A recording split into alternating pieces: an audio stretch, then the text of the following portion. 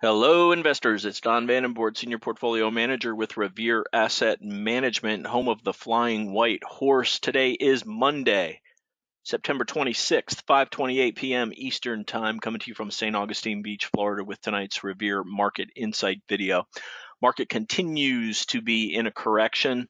You can see over here on our trend gauge, all 5 of the major indexes that we track are trending below their short-term 21-day exponential moving average, their medium-term 50-day moving average, and their long-term 200-day moving average.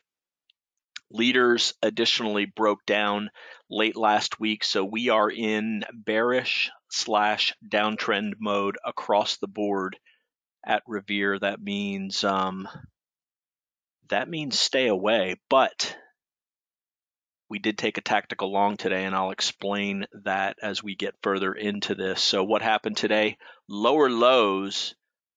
We are now extended -3 ATR from the 21-day exponential moving average. If you've followed us for a while, you know that one of the arrows in our quiver is to take profits at +3 ATR from the 21 and get involved at -3 ATR from the 21, because the plain mathematical fact about it is that we are looking at a very strong possibility of a reversion to the mean when you're at the -3 ATR. Sometimes it takes a day or two, but there are quite a few signs pointing to the fact that we're very stretched to the downside, and the risk reward, in my estimation, is worth dipping a couple of toes in the water at this juncture. This is something that should be looked at as a short-term play, and we will be taking profits on strength. Hopefully we get that strength, and then looking to turn short into additional resistance levels on the way up.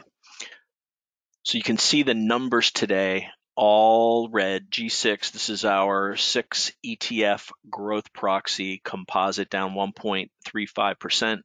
S&P 500 down 1.03%. NASDAQ 100 was the leader today, only down 0.41% as relative strength obvious most of the day in Tesla, Apple, and Amazon, Microsoft also.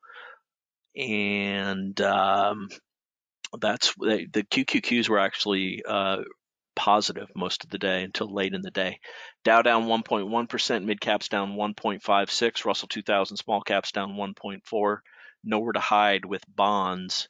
They took a beating today as interest rates made new highs. Global diversified 60/40 stock bond down 1.21%. GROTECTION, we took that late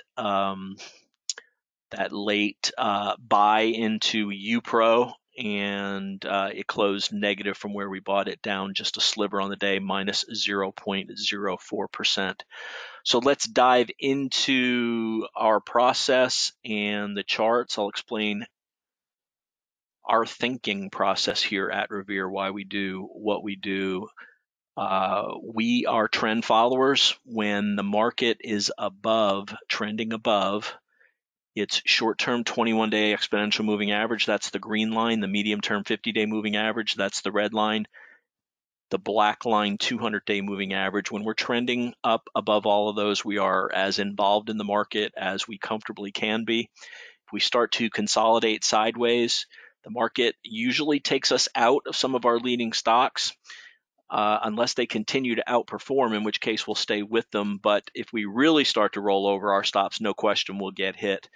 And if the slopes of the short and medium term moving averages start to roll over, that's a big flashing yellow sign for caution. We break below the 200-day moving average, that's a big red light, get the heck out of the way. Why do I say that? Because all severe bear markets take place below the 200-day moving average. They typically start about 9 to 12% above the 200-day. When you start pulling back, you break the 200-day, now you're in the danger zone, the risky zone, the risk of a 20% or more bear market. If you're lucky, you get out of it unscathed with just 20%. Right now, we're looking here. In July, we peaked at the bottom of 24.5%. We came near those lows today, bounced right above them, but actually new closing lows. The lows from back in June were 36.66 and 36.74. Today we closed at 36.55, so we didn't make an absolute low. The absolute low is 36.30, 687. We came within 7 points of that, but new closing lows for this correction. Not a good sign there. And how do we know to stay out of the way? Well, it's just from studying history. These bear markets, when you get below the 200-day moving average, you want to get out of the way, maybe take a couple of shots when you either get really, really extended away from moving averages or when you reclaim some short-term moving averages. That's the way we play it. You can see when we roll over here, we avoided most of this big leg down here. This was the severe one. Started on April 21st when we failed trying to get back above that black line, the 200-day moving average. We rallied off the lows from mid-June to early August, but we ran into this declining 200-day moving average. This is a case of it becoming resistance, and we've been selling off since then with a couple of minor bounces. But bad economic data and hawkish action from the Fed has really hit the market, in addition to the rising dollar and rising interest rates. So we're near these lows. These two bars here, the last two, look very similar to these two over here where we put in a temporary bottom in mid-June. That doesn't absolutely mean we're going to. But again, we're extended about the same distance that we were to the downside. There it was 6.7. It was 6.7, but that's actually not as bad because today was day 21 since we rolled over. That gives you a truer picture of when the trend changed. And being 6.3% below there, the ATR of the S&P right now is at 2.05%. So 3 ATR extended, risk reward now skewed to the upside based on the way we trying to take a non-emotional look at it and go strictly by the numbers and what we see as what's working in our favor. So that's how we play it here at Revere. You're interested in this approach. Trend following is what we call it. Keeps you in the market during uptrends, gets you out of the market during downtrends. Please reach out to us. You can email Don or Dan at revereasset.com or phone 855-REAL-WEALTH. That's 855-732-5932. There's your S&P 500. Let's go to the NASDAQ 100, the second of the 5 indexes that we track in every one of these videos. Why do we look at the indexes? Because 75% of stocks will follow what's going on with the overall indexes. In William O'Neill, his system, which is our system, is built quite a bit off of that. The M in market is one of the key characteristics when you have to have that in your favor to be invested in leaders in the market. And we don't have the indexes, we don't have leadership right now. What we do have is a market extended to the downside, interest rates extended to the upside, along with the dollar extended to the upside. So reversion to the mean seems likely. Nothing's guaranteed. We'll still have a stop in place on this. Here's the NASDAQ 100, not quite an undercut versus the lows from June. Let's go to the Dow Jones Industrial Average, where we did make a lower low last week and another lower low today. Note the Dow is showing some relative strength over the last week and a half, which means it's going down less than the S&P 500. That typically happens when the market turns to the ultra bearish side, as typically the NASDAQ 100 leads higher and it also leads lower. Let's take a look at mid caps here. Not a lot of people look at mid caps. We always do. This is the incubator for the next leadership stocks. They graduate from mid cap to small cap as they continue to build sales, build earnings, build market share. We're right at the 400 level, also extended to the downside on mid caps, small caps, also trolling near lower lows here. just not good action from the indexes. But again, you don't go down forever in the markets. It's not unidirectional. So those are the leading indexes, the 5 leading indexes. Let's take a look at the 6 components that make up the G6, the 6 growth components, and see what we can see here. And there's not a lot of good to see here at all. You're going to see that they're all trending below. They're downtrending moving averages, very similar to what the indexes are doing. And this is just one more signal to us to stay the heck out of the way, away from growth stocks. The first one is IWO. That's the growth half of the Russell 2000. Next up is FFTY. This is the Investors Business Daily 50. Making new lows, certainly not shouting by me by any stretch of the imagination. QQQJ is the NASDAQ 100 of the mid caps, also near new lows.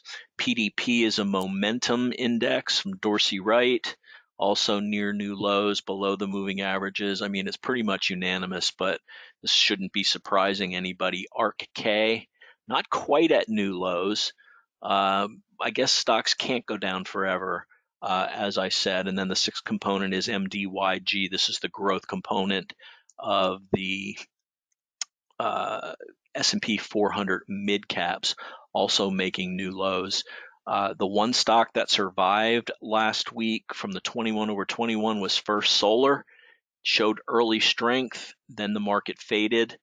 It closed below the 21. Some strength today. Las Vegas Sands, any of the casino stocks that have a big presence in Macau had a good day as Chinese authorities reopened Macau for the mainland Chinese to start visiting, as I guess COVID has eased over there a little bit. Let's also take a look at some other stocks that showed relative strength. BJ's back above the 21 with a nice bounce off of the 50-day moving average, and some stocks that have broken down but did show relative strength today. Pinterest sitting on the 50-day moving average. Suave Shockwave, this is a recent leader that broke below the 21 and the 50. Sort of a dead catish bounce. We are still keeping this on our universe list as it is a fundamental leader and does have a good story. Palo Alto had a nice gap up on its last earnings report, which just failed miserably. Relative strength today, but closing at the low of its range. Notice all of these stocks that we're talking about they have a stochastic still trending lower below the oversold line. At some point, they will stop going down. As I said, these stocks don't go down forever. And what we're looking for now is what's going down the least. And does that make it attractive the next time that the market turns into an attempt at a bull run? And that's what we're looking for.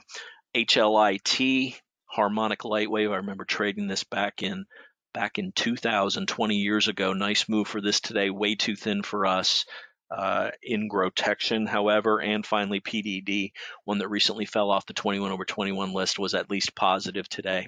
Let's take a look at the intraday action in the S&P 500, and you can see here we had this gap down, and that immediately put in the lows, and we got bullish. We were up over 0.5%, up to 37.16. Note this 37.16 is near the highs from Friday. Couldn't fill the gap from Thursday, and then the sellers came in, and we just started the frozen slope lower down to 36.44, which was an undercut of Friday's low. But as soon as we undercut it, we reclaimed it. That's what you want to see. That makes it a false breakdown for the moment. This was another reason that gave me something in the plus column for whether or not to take this tactical long. And then we had this flag. We actually tried to break out of this flag, and this is where we took the position. But then it reversed and closed lower, and we're down 0.04% to the overall portfolio on this, which is what we were down today on the day. Not a whole lot else to talk about. We're biding time here, waiting for maybe a catalyst or some good economic data to come in, or just an easing on the dollar and interest rates going up. And they pull off at all, Let's take a look at those charts. Let's also take a look at the VIX, which made new recent highs on a daily chart above all of the indexes, and it's above this 26 level, which is kind of the line in the sand that we put. 24 to 26 is a range where you kind of battle back below.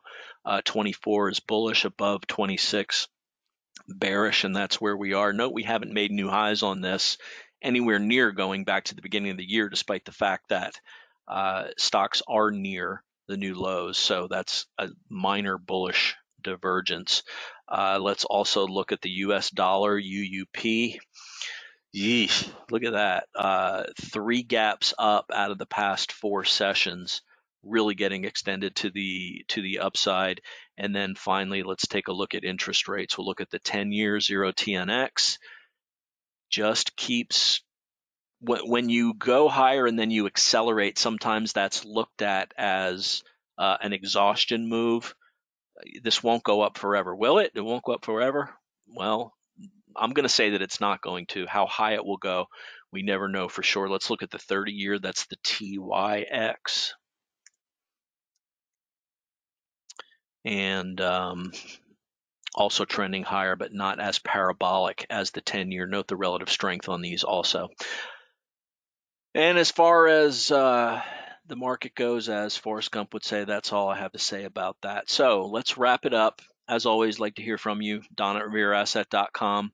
The phone is 855-REAL-WEALTH. That's 855-732-5932. So wrapping up Monday, September 26th, Don Vandenbord reminding you it's not how much you made in the markets, it's how much of that you can keep.